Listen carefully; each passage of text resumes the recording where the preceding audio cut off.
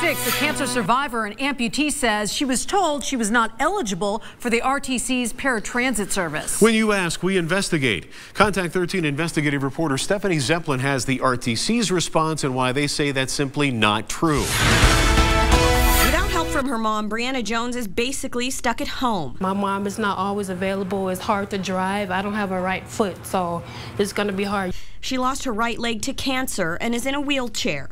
In January, she had to reapply to the RTC's paratransit program. Brianna says she went through the assessment and then heard she was not eligible for the program.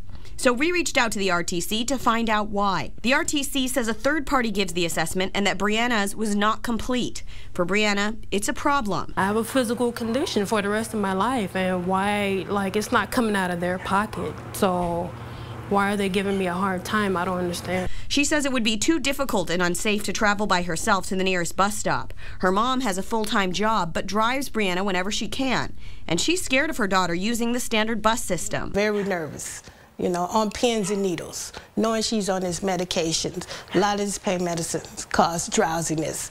There are things you can do to try and get access to paratransit. The Disability Rights Education and Defense Fund says you need to figure out what category of eligibility you're in and get the appropriate documentation, like notes from your doctor.